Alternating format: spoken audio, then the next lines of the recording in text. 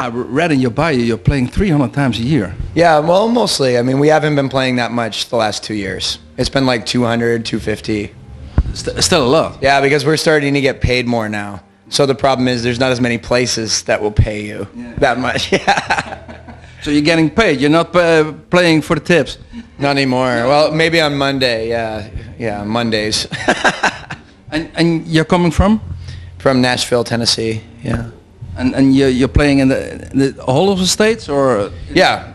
We don't play in Hawaii or Alaska, but everywhere else. Yeah. Yeah. So far. Yeah.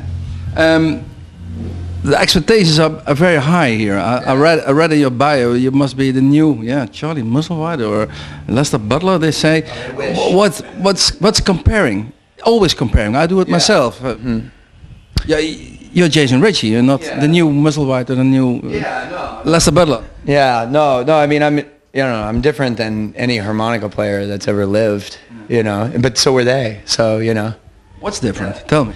Well, I don't know. I mean, I think I just want to play music, and I'm not so concerned with whether I play blues or not.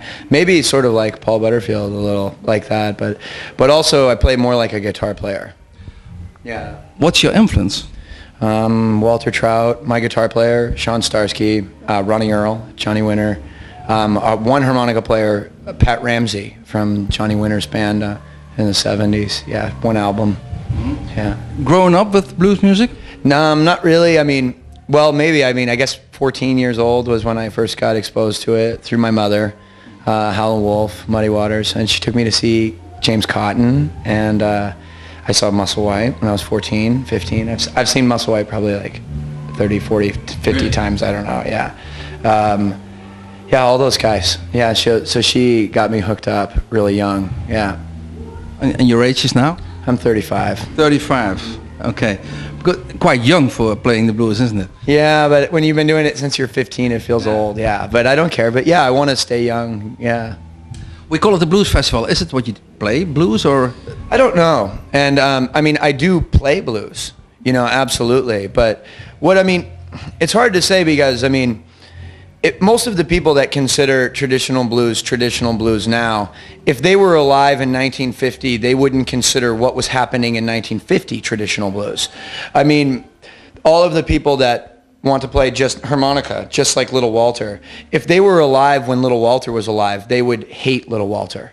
Yeah. And so, I mean, by that definition, you call it whatever you want to. I think you can certainly call it a blues-influenced music, but there's definitely tunes that I do that are absolutely 100% not blues. Yeah. What I sometimes hear from artists coming from the States is that there's a kind of thinking in the States into this is blues and this is not blues, and it's into... Yeah, and that's really ridiculous because the masters that they learned from, that that Muddy Waters and Cotton and all those guys, they didn't have that thinking. I mean, Big Walter Horton covered La Cucaracha, for Christ's sakes. You know what I mean?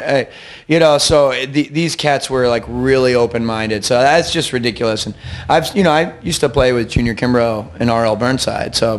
And I've spent a lot of time in that culture, and there's none of that. Yeah. It doesn't exist.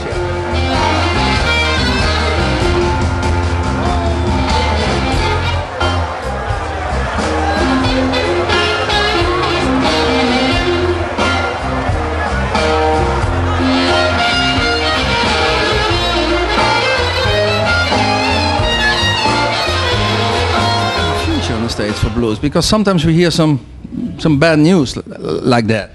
I think there's a great future because, we have a lot of young fans, and we get more and more. And a lot of times, our fans tell us that they go home and they put the albums on, and their kids steal the record, and their kids are out there circulating it.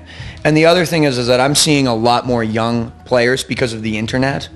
And I give free harmonica lessons on YouTube and stuff, and I'm meeting the kids that are coming from this. So, I'm definitely part of a paradigm shift. I'm really the very beginning of a really big paradigm shift where you're going to see more and more acts like this in the future coming over here and playing in the States. So it's just changing, and it has to change or it's going to die.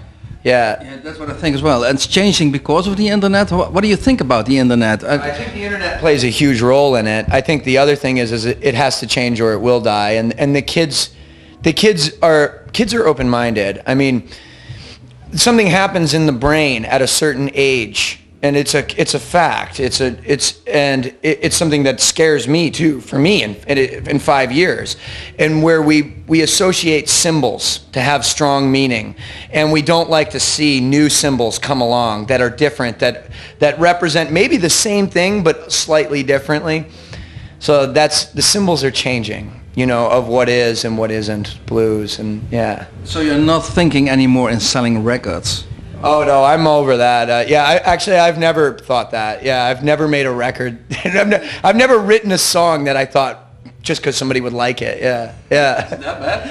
Yeah, I maybe. Yeah, I'm kind of a rebel like that. But yeah, but I just don't care. I mean, I'm fucking poor anyway. You know what I mean? Why should I try to worry about, you know?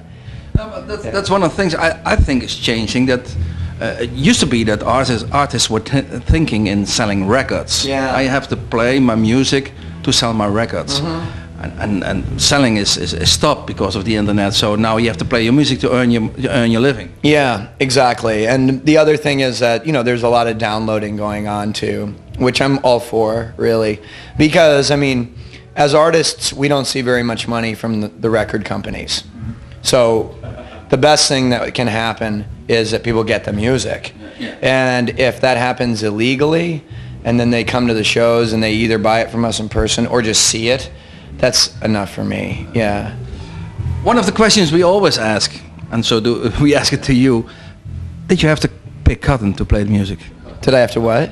Did you have to pick cotton to play blues? Did I have to what? To pick cotton. Oh no, no, but I did have to sell my soul to the devil. Yeah. Oh, that's not a devil pentagram. Yeah, it would be like this. Yeah, if I were to wear it like that, but it's not. If I were to turn that one upside down, it would be. Yeah. Okay. Jason, thank you for interviewing. Hey, my pleasure, guys. Thank you. Great questions. Yeah. Is it? Sorry, what are you playing on? An Honer or? Well, I'm really playing on a new harmonica made by an American harmonica company called Harrison Harmonicas. Yeah, the first American harmonica company in 70 years. Everything's made 100% in the USA, and incredible. They're the best, and they'll be out this August.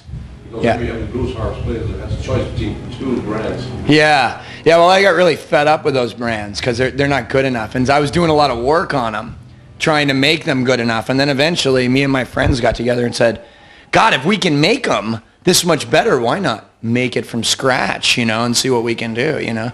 So, yeah, they're incredible. HarrisonHarmonicas.com. Yeah. Okay. Yeah. No harmonica band for you? Oh, yeah, there's some in here right here. There's some Honers in there. Here's the new Harrison harmonica. That's what's coming out. Yeah, this is actually a $40,000 harmonica. Because it's a prototype. Yeah, so it's, you know, this was made on a stereolithograph machine, a rapid prototyping machine. Yeah, that's why it costs so much money. Yeah. Yeah, I know. Thanks a lot.